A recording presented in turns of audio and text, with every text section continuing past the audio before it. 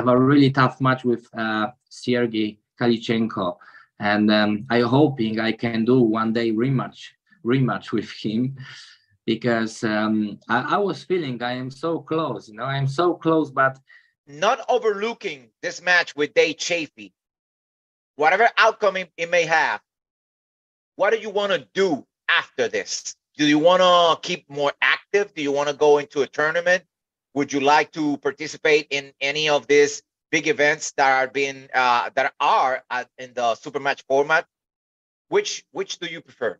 I would love to pull someone very good on my left arm, because my left arm is I thinking myself is crazy strong. So I really love to pull crazy strong guy as well.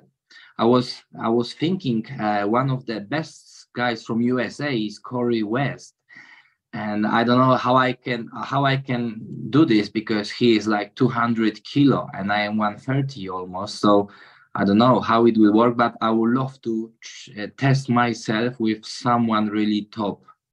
You know, I want to try more, because Reno is a Europe champion at the moment in 110 kilogram, and yeah, I will tell you, in USA as well is Cody Merritt, one of Cody the top Merritt, guys. Yeah. He is one of the top, and Ryan Espy as well. He's big Ryan guy. Espy from Canada. And yeah, Ryan Espy, he's big guy as well, and one of the top ones from your side, so from USA side. So you know, the guys names like that I like to test, you know, to see. So